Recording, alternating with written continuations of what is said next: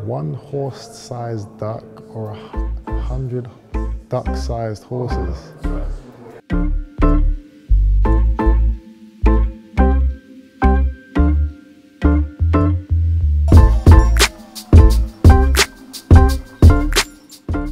Between skiing and snowboarding, I have to say snowboarding. I've always been a big fan of snowboarding since I played SSX Tricky on PS2.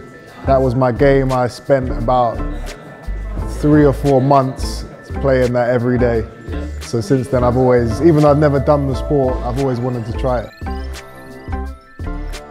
Preference there? Like you had to... I actually used to skateboard a little bit back in the day. Everyone was doing it in school, so I gave it a little try. I was never any good. Fell over a couple times, and then I kind of just decided, you know what, I'm not gonna bother learning the varial fakies and the kick flips and all that stuff. I'm gonna just use it to get from A to B. Tony Hawk, another great video game I used to play. I mean, it wouldn't be hard to beat 100 duck-sized horses because they're duck-sized. So if you want to take the easy route, you take that route. As a world champion, I like a challenge, so bring on the horse-sized duck.